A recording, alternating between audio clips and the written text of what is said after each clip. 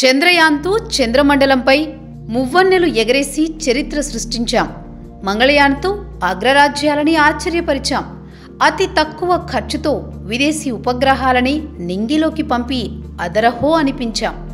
అంతరిక్ష పరిశోధనల్లో చిన్న అడుగులతో మొదలైన భారతదేశ జైత్రయాత్ర అంగారకుడి కక్షలోని మొదటి ప్రయోగంతోనే రోవర్ను పంపడంతో విశ్వాంతరాళ్లను తాకింది.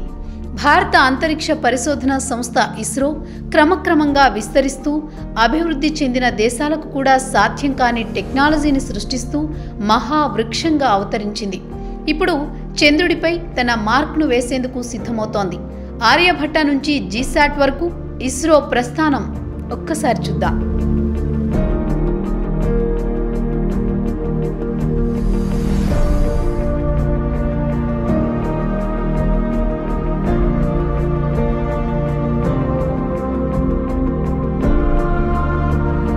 ISRO Indian space research organisation 1969 August 15న భారత స్వాతంత్ర దినోత్సవం రోజున ఇస్రోను స్థాపించారు. ఇది భారత ప్రభుత్వపు అంతరిక్ష శాఖకు అనుబంధంగా ఉంది. అంతరిక్ష శాఖ ప్రధానమంత్రి అంతరిక్ష కమిషన్ ఆధీనంలో ఉంటుంది. ఇస్రో లోగోలో పైకి గురిపెట్టిన బాణం గుర్తు రాకెట్ను, అటూ ఇటూ ఉన్న సౌర ఫలకాలు ఉపగ్రహాన్ని సూచిస్తాయి. ఇస్రో ప్రయోగ కేంద్రాలు దేశంలో 3 చోట్ల ఉన్నాయి. కేరళలో తిరువనంతపురం సమీపాన భూ అయస్కాంత రేఖకు దగ్గరలో ఉన్న తుంబాలో 1962లో మొదట రాకెట్ ప్రయోగ కేంద్రాన్ని నిర్మించారు. అప్పటి శాస్త్రవేత్తలలో అబ్దుల్ కలాం ఒకరు. మొదట కేవలం రాకెట్ల ప్రయోగ కేంద్రంగా ఉన్న తుంబా నెమ్మదిగా రాకెట్లకు అవసరమైన ప్రొపెల్లర్లు, ఇంజన్లు తయారు చేసి అమర్చగలిగి పూర్తిస్థాయి రాకెట్ నిర్మాణ కేంద్రంగా తయారైంది. రెండవది శ్రీహరికోట. భారతదేశంలో ఉపగ్రహాల ప్రయోగానికి అత్యంత అనువైన ప్రదేశమైన శ్రీహరికోట నెల్లూరు జిల్లాలో సూళ్లూరుపేట దగ్గర ఉంది. ఈ అంతరిక్ష కేంద్రం పేరు సతీష్ ధావన్ అంతరిక్ష కేంద్రం. దీనిని షార్ అని కూడా పిలుస్తారు. ఇది భారతదేశంలోని ఏకైక ఉపగ్రహ ప్రయోగ కేంద్రం. ఇక్కడి నుండి ఎన్నో పిఎస్ఎల్వి, జిఎస్ఎల్వి ఉపగ్రహాలను విజయవంతంగా ప్రయోగించారు. ప్రస్తుతం ఇక్కడ 2 లాంచ్ ప్యాడ్లు ఉన్నాయి. ఈ రెండింటి వల్ల ప్రతి ఏడాది 6 శాటిలైట్లను ప్రయోగించే వీలుంది. ఇక మూడోది ఒడిశాలో ఉంది. శ్రీహరికోటలో ఉన్నట్లు ఇక్కడ శాటిలైట్ల ప్రయోగానికి సౌకర్యాలు లేకున్నా దీనిని ప్రధానంగా క్షిపణులను ప్రయోగించడానికి ఉపయోగిస్తారు. భారత అంతరిక్ష పరిశోధన సంస్థ ప్రయాణం తడబడుతూనే మొదలైంది. ముళ్లబాటలోనే సాగింది. ఏమాత్రం సౌకర్యాలు లేని రోజుల్లో 1960లో భారత్ ఖగోళం వైపు కన్నెత్తి చూడడంపై ప్రపంచ దేశాలన్నీ ఆశ్చర్యపోయాయి. కానీ అంతరిక్షంపై మన బుడిబుడి అడుగులను ఆపలేకపోయాయి.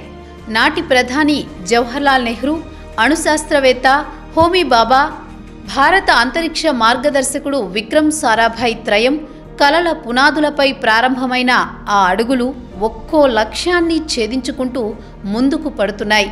అగ్రదేశాలకు దిమ్మ తిరిగే ఫలితాలను రాబడుతున్నాయి.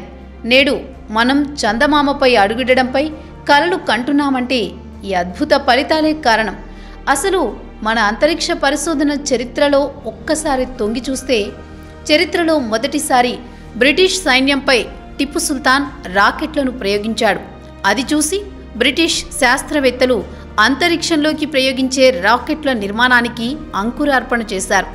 1947లో స్వాతంత్ర్యం వచ్చినప్పుడు భౌగోళికంగా చాలా పెద్దదైన భారతదేశానికి రక్షణ అవసరాలు, అభివృద్ధికి అంతరిక్ష పరిజ్ఞానం యొక్క అవసరాన్ని గ్రహించి భారత ప్రభుత్వం అంతరిక్ష పరిశోధన వ్యవస్థను ఏర్పరిచేందుకు సన్నాహాలు మొదలుపెట్టింది. ఇక భారత అంతరిక్ష పరిశోధన వ్యవస్థకు పితామహుడిగా విక్రమ్ సారాభాయ్నే చెబుతారు. విక్రమ్ సారాభాయ్నే అభివర్ణిస్తారు. 1957లో రష్యా మొట్టమొదటి శాటిలైట్ స్పుత్నిక్ను ప్రయోగించినప్పుడు శాటిలైట్ యొక్క ఆవశ్యకతను అప్పటి ప్రధానమంత్రి నెహ్రూకు వివరించి 1962లో భారత అణుశక్తి వ్యవస్థ పితామహుడైన హోమీ బాబా పర్యవేక్షణలో Indian national committee for space రీసెర్చ్ను ఏర్పరిచారు. అప్పటి నుండి ఉపగ్రహాల నిర్మాణాన్నే దృష్టిలో పెట్టుకుని దానికి అవసరమైన భూ ఉపరితల లక్షణాలను అధ్యయనం చేసేందుకు కేరళలో త్రివేంద్రం వద్ద తుంబా ఈక్విటోరియల్ రాకెట్ లాంచింగ్ స్టేషన్ TERLSను నెలకొల్పి అమెరికా, రష్యా నుండి దిగుమతి చేసుకున్న రాకెట్లను ప్రయోగిస్తూ ఉపరితలాన్ని అధ్యయనం చేయడం మొదలుపెట్టారు. అనతి కాలంలోనే భారతదేశం స్వదేశీయంగా పూర్తిస్థాయి రాకెట్లను తయారు చేసి ఉపరితల అధ్యయనంలో పురోగతి సాధించింది. భవిష్యత్తులో ఇతర దేశాలు ఉపగ్రహానికి అవసరమైన అన్ని పరికరాలు సమకూర్చకపోవడాన్ని అప్పట్లోనే గ్రహించిన విక్రమ్ సారాభాయ్ పూర్తి స్వదేశీ సాంకేతిక పరిజ్ఞానంతో శాటిలైట్కు అవసరమైన అన్ని విడిభాగాలు మన దేశంలోనే తయారు చేసే దిశగా తన బృందాన్ని నడిపించారు. ఈ క్రమంలోనే 1969లో ఇస్రో అంటే ఇండియన్ స్పేస్ రీసెర్చ్ ఆర్గనైజేషన్, 1972లో ప్రత్యేక అంతరిక్ష విభాగం ఏర్పడ్డాయి. నాసాతో చర్చలు జరిపిన అనంతరం కేవలం శాటిలైట్లను తయారు చేయడమే కాకుండా వాటిని ప్రయోగించే సౌకర్యాన్ని కలిగి ఉండాల్సిన ఆవశ్యకతను గుర్తించి సారాభాయ్ ఇస్రోతో కలిసి ఉపగ్రహాలను ప్రయోగించే వేదికైన లాంచింగ్ ప్యాడ్ రూపకల్పన మొదలుపెట్టారు. దాని పేరే శాటిలైట్ లాంచింగ్ వెహికల్ SLV. మరోవైపు ఇస్రో పూర్తిస్థాయి ఉపగ్రహాన్ని తయారు చేయగా దానికి భారత గణిత ఖగోళ శాస్త్రవేత్త అయిన ఆర్యభట్ట పేరును పెట్టారు. ఉపగ్రహాల తయారీ, పరిశోధనలకు తగిన నిధులు, సరైన వనరులు లేని తొలి రోజుల్లోనే ఆర్యభట్ట ఉపగ్రహానికి ఊపిరిపోసి తన సాంకేతిక ఔన్నత్యాన్ని ప్రపంచానికి చాటి చెప్పింది భారత్.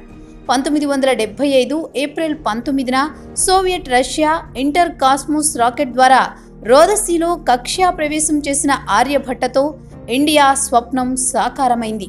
1979 నాటికి శ్రీహరికోటలో SLV లాంచ్ ప్యాడ్ సిద్ధమయ్యాక చేసిన ఉపగ్రహ ప్రయోగం రెండవ దశలో ఎదురైన సమస్యల వల్ల విజయవంతం కాలేదు. లోపాలను సరిదిద్ది 1980లో విజయవంతంగా ప్రయోగించిన రోహిణి-1 భారతదేశంలో ప్రయోగించబడిన మొట్టమొదటి ఉపగ్రహంగా చరిత్రలో నిలిచిపోయింది. ఈ SLV విజయంతో శాస్త్రవేత్తలు రాబోయే దశాబ్దాలలో ఉపయోగించడానికి వీలుగా polar satellite launching vehicle PSLV నిర్మాణాన్ని చేపట్టారు. ఇందులో భాగంగా పరీక్షలను నిర్వహించడానికి augmented satellite launch vehicle ASLV నిర్మించారు. 1987లో 1988లో చేసిన ASLV ప్రయోగాలు రెండూ విఫలమైనప్పటికీ PSLVకి ఉపయోగపడే ఎన్నో విషయాలు శాస్త్రవేత్తలు తెలుసుకున్నారు. దీంతో పట్టు విడవకుండా తన ప్రయత్నాలను కొనసాగించిన ఇస్రో చివరకు 1992లో ASLV ప్రయోగాన్ని విజయవంతం చేసింది. కానీ అప్పటికీ తక్కువ బరువు ఉన్న ఉపగ్రహాలను మాత్రమే ప్రయోగించగలిగారు. దీంతో 1993లో PSLV ప్రయోగం విఫలమైంది. తిరిగి 1994లో PSLV ప్రయోగం విజయవంతమైంది. అప్పటి నుంచి భారత ఉపగ్రహాలకు PSLV స్థిరమైన వేదికగా నిలిచి ప్రపంచంలోనే అతి పెద్ద ఉపగ్రహాల సమూహానికి మూలమైందిగా రక్షణ, విద్య, వ్యవసాయాలకు అవసరమైన ఎంతో పరిజ్ఞానానికి ఆధారంగా నిలిచింది. ఇక 2000 తర్వాత ఇస్రో తన శక్తి సామర్థ్యాలతో ప్రపంచ దేశాల చేత ఔరా అనిపించుకుంది. 2001లో మరింత శక్తి సామర్థ్యాలు కలిగిన geosynchronous satellite launch vehicle GSLV నిర్మాణానికి శ్రీకారం చుట్టింది ఇస్రో. దీనివల్ల 5000 కిలోగ్రాముల బరువున్న ఉపగ్రహాలను కూడా భూస్థిర బదిలీ కక్షలోకి ప్రవేశపెట్టొచ్చు. ఈ సమయంలోనే చంద్రుడిపైకి మనిషిని పంపే దిశగా కూడా ప్రయోగాలు మొదలుపెట్టింది ఇస్రో. 2000 సంవత్సరం నుంచి ఇస్రో తన విజయ యాత్రను కొనసాగిస్తూనే ఉంది. 2005 రెండవ లాంచ్ ప్యాడ్ ఆపరేషన్లోకి వచ్చింది. 2008లో చంద్రుడిపై నీడ జాడల్ని కనుగొనేందుకు చంద్రయాన్ ప్రయోగించింది. చంద్రుని ఉపరితలంపై విజయవంతంగా అడుగుపెట్టిన 4వ దేశంగా భారతదేశం కీర్తిని సాధించింది. 2014లో మంగళయాన్ ద్వారా అంగారక గ్రహాన్ని మొదటి ప్రయత్నంలోని విజయవంతంగా చేరుకున్న ఏకైక అంతరిక్ష సంస్థగా అవతరించింది.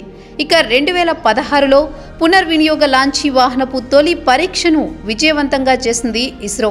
2016 ఒకే రాకెట్తో 20 ఉపగ్రహాలు ప్రయోగించింది.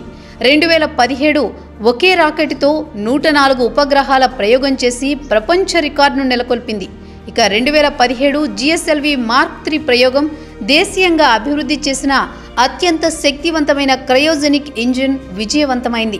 2018 డిసెంబర్లో శ్రీహరికోట వేదికగా ఇస్రో ప్రవేశపెట్టిన GSLV F11 ప్రయోగం విజయవంతమైంది. GSAT-7A ఉపగ్రహాన్ని భూస్థిర కక్షలో ఇస్రో ప్రవేశపెట్టింది. ఈ ఉపగ్రహం 8 ఏళ్ల పాటు సేవలు అందించనుంది. ఇలా కొత్త ప్రయోగాలతో దూసుకెళ్తున్న ఇస్రో 2019లో కూడా సరికొత్త చరిత్ర సృష్టించేందుకు సిద్ధమవుతోంది. ప్రత్యర్థి దేశాల మధ్య పోటీ, మట్టి కరిపించాలన్న తపన, తొలినాళ్లలో అంతరిక్ష పరిశోధన కార్యక్రమాలకు ఇవే ఇంధనం, అదే లక్ష్యం. ప్రచ్ఛన్న యుద్ధ కాలంలో అమెరికా, సోవియట్ యూనియన్ మధ్య నెలకొన్న పోటీ అంతరిక్ష రంగాన్ని పరుగులు పెట్టించాయి.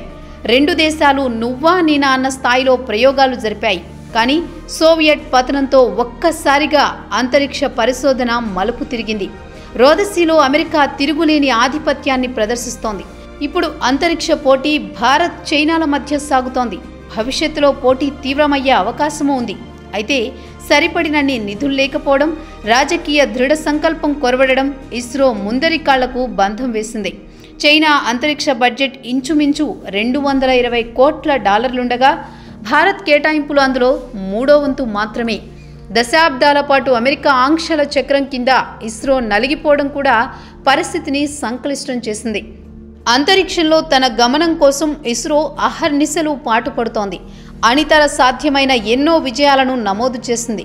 చౌకగా, విజయవంతంగా స్వదేశీ, విదేశీ ఉపగ్రహాలను కక్షలోకి ప్రవేశపెట్టడంలో తనకు తిరుగులేదని నిరూపించింది. అంతరిక్ష వాణిజ్యంలో అగ్రరాజ్యాలతో పోటీ పడుతూ చందమామపై కాలు మోపడానికి సిద్ధమవుతోంది. ఈ వీడియో కనుక మీకు నచ్చినట్లయితే లైక్ చేయండి, షేర్ చేయండి, కామెంట్ చేయండి. మరిన్ని ఇంట్రెస్టింగ్ అప్డేట్స్ కోసం సోషల్ పోస్ట్ యూట్యూబ్ ఛానల్ ని సబ్స్క్రైబ్ చేయండి. పక్కనున్న బెల్ బటన్ ప్రెస్ చేయడం మర్చిపోకండి.